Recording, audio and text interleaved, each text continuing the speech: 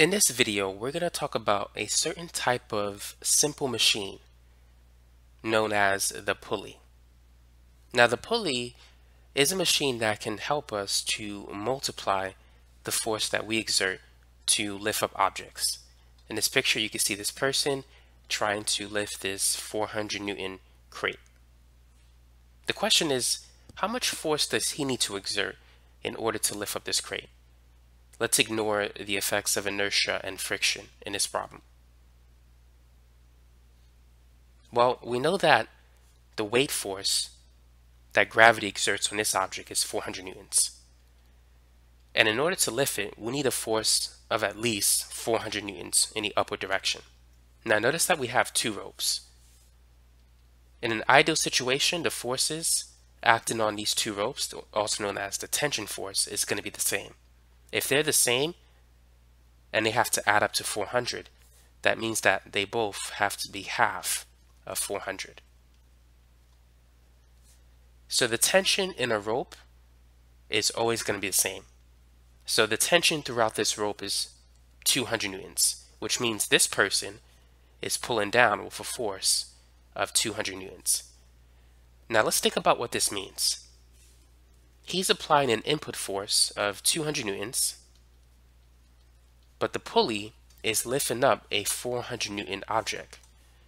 The pulley is applying an output force of 400 newtons. So this machine magnified the man's force by a factor of 2. The ratio of the output force divided by the input force is 2. And that is the mechanical advantage of this particular pulley system. It's equal to the output force divided by the input force. And that's the purpose of this device. It allows us to multiply the force that we input to this machine, making the work a lot easier to do. Now, there is a cost to pay. This multiplication of force does not come free. In order to lift up the crate by a distance of 1 meter, the person has to pull down the rope by a longer distance of 2 meters. Why can we say that? Well, as he pulls down this rope by a distance of 2 meters, this rope is going to go up by 1 meter because this rope is going to go up by 1 meter. So 1 meter plus 1 meter equal a change of 2 meters on the other side. So if this goes up by 1 meter, the distance here decreases by 1 meter. And this part is going to decrease by 1 meter. So this has to increase by 2 meters because the rope is not going to gain or lose length by any chance. If these two ropes go up by a total of 2 meters, then this rope has to go down by a total of 2 meters. They have to add up and be equal to each other. Now, if these two ropes go up by 1 meter, that means that the crate only moves up by 1 meter. And in that sense, there's a change in distance. So when a person pulls down a rope 2 meters, the crate goes up by 1 meter. Now let's calculate the work. Work is equal to the force times the displacement. So we have a force of 400 newtons and the crate is being displaced 1 meter higher. So 400 times 1, we're applying 400 joules of work on this crate. Now the person is applying a force of 200 newtons for a distance of 2 meters. So 200 times 2, the work that he's applying is 400 joules. So the pulley doesn't change the amount of work that needs to be done. However, it simply changes the force that you have to apply by changing the distance. So because the person pulls the rope for a longer distance, he can apply a lower force in order to lift the crate over a short distance.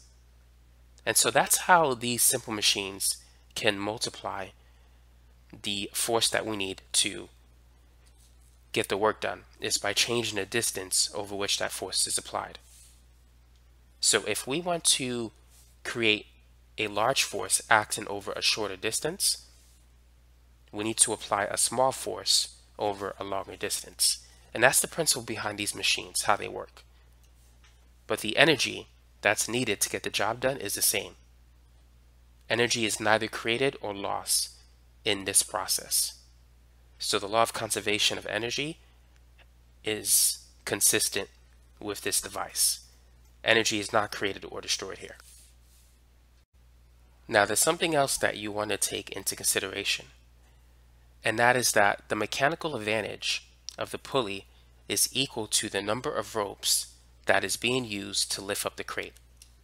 Notice that we have 2 ropes being used to lift up the crate, so the mechanical advantage is 2. Now let's look at another example, but one that contains more ropes being used to lift up the crate. Now looking at this pulley, what would you say the mechanical advantage is? Notice the number of ropes that we're using to lift up the 800 Newton crate. We have a total of 4 ropes being used to lift it up. Therefore, the mechanical advantage is simply going to equal 4. So just by knowing that, we know that the person is going to apply an input force that is 4 times less than the force we see here. So 800 divided by 4 gives us an input force of 200 newtons. Now let's think about why. We need to lift up a weight or a crate that's 800 newtons. And all of the forces here in this rope are going to be the same. And they have to add up to 800. So it's 800 divided by 4, which is 200. So this is going to be 200. This is going to be 200. And this is going to be 200. And that's 200 as well. So if you add up 200 newtons 4 times, you get a total force of 800 newtons. So thus, the mechanical advantage is equal to the number of ropes being used to lift up the crate. And as we can see, the tension in the rope is the same throughout the entire rope. Now let's talk about the distance here. In order to lift up this crate a distance of 1 meter, how far should the person pull down the rope? Well, in order for the crate to go up a distance of 1 meter, each rope has to go up by 1 meter in an ideal situation. So we have 4 ropes going up by 1 meter. That means that this rope has to go down by a total distance of 4 meters. And thus the work that is applied is equal to lifting up an 800 Newton crate by a distance of 1 meter. So that's going to be 800 joules. And on the input side, we're applying a force of 200 newtons over a distance of 4 meters. 200 times 4 is 8. So we can see that the work that we apply at the input is equal to the work applied at the output, given a situation of 100% efficiency, if no energy is lost due to friction or dissipated in the form of heat. Now, with this type of device, you can have any number of ropes that you want.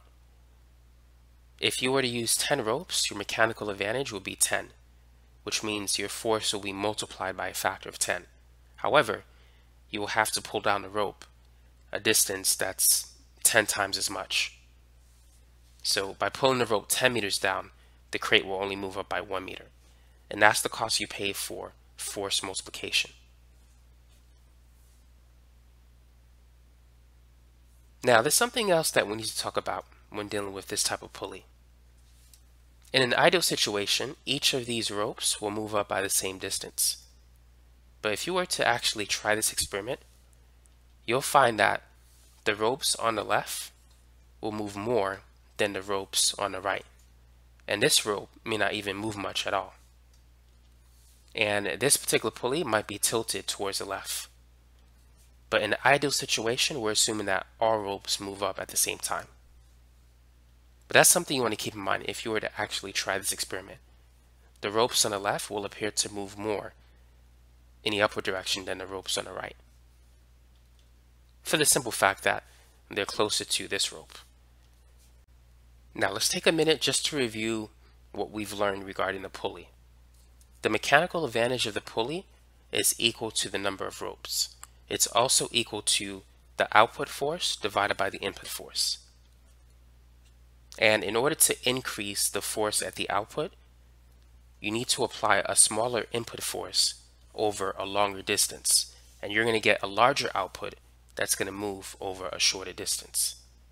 And second, the input work is equal to the output work if you neglect things like friction and any energy losses dissipate in the form of heat.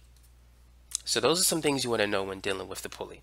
So that's it for this video. Thanks for watching, and don't forget to subscribe to this channel.